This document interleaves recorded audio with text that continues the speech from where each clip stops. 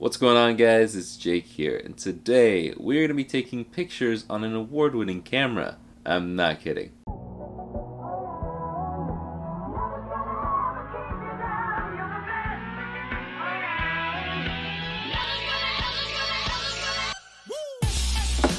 Here you go. Thanks. This is the Game Boy camera. This was awarded the Guinness World Record for smallest digital camera back in 1999. It's a good year, by the way. This camera boasts a giant 128 by 128 pixel CMOS sensor that allows you to take black and white photos. Each photo comes in a whopping 4 shades of gray. It's not quite as sexy as 50, but it's still pretty nice.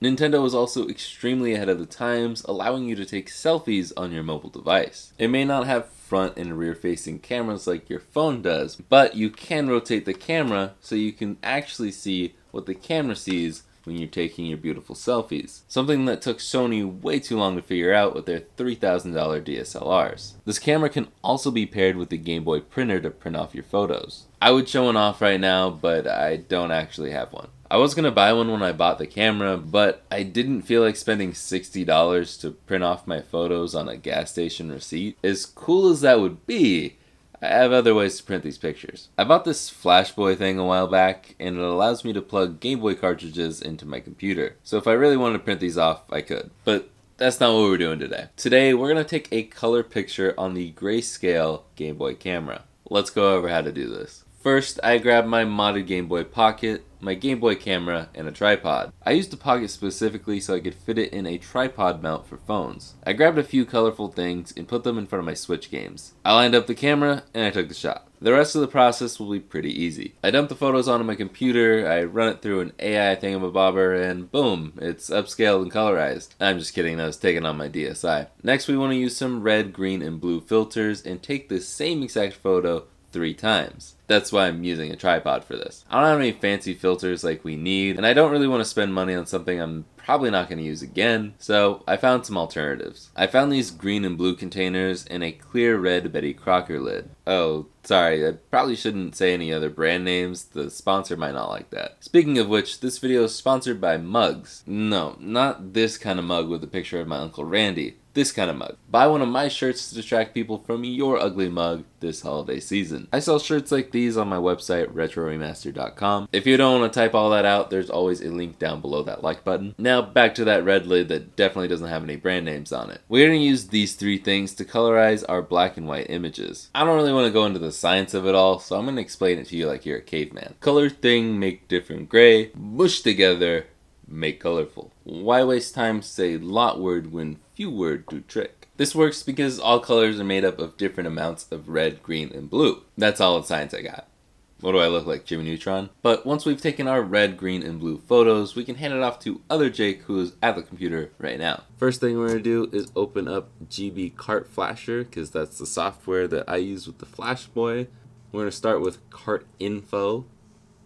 And yep, it is reading the Game Boy camera. So we're going to look at the ROM size. And we're going to go over here. We're going to change the flash to 1024 kilobytes because that is 1 megabyte.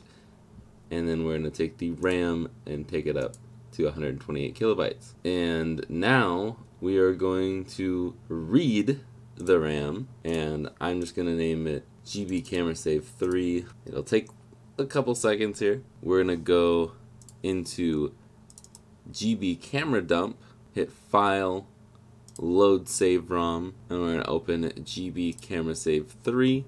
We're going to save the current picture. I would find a different folder because for some reason if you put it in the Cart Flasher folder, it doesn't want to work. I have a folder just for GB camera photos, so we'll just do this again. Now we're going to open up Photoshop. We're going to do a new file, and you're going to want to copy these settings here.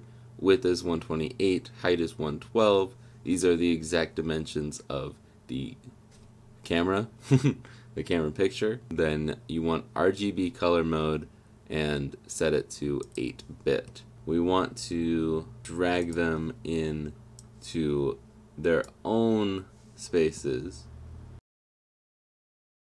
We're going to do the rectangular marquee tool, and we're going to highlight the entire picture.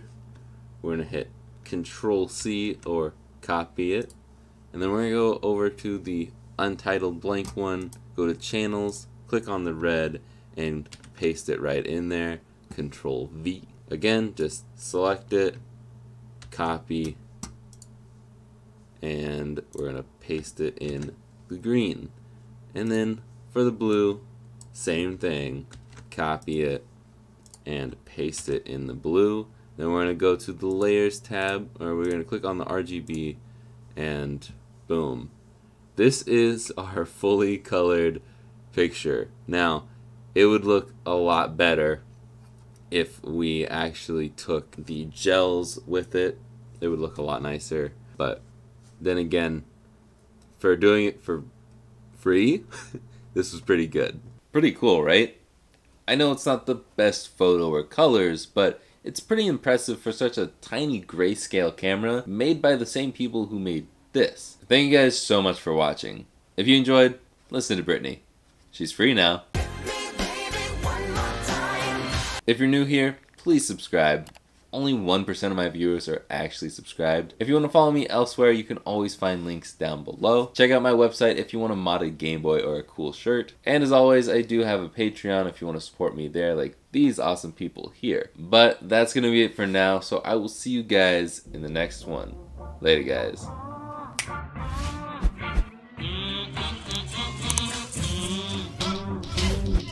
I just realized this mug kind of makes it seem like my Uncle Randy's dead. He's not, by the way. Neither of them are. I have two Uncle Randys.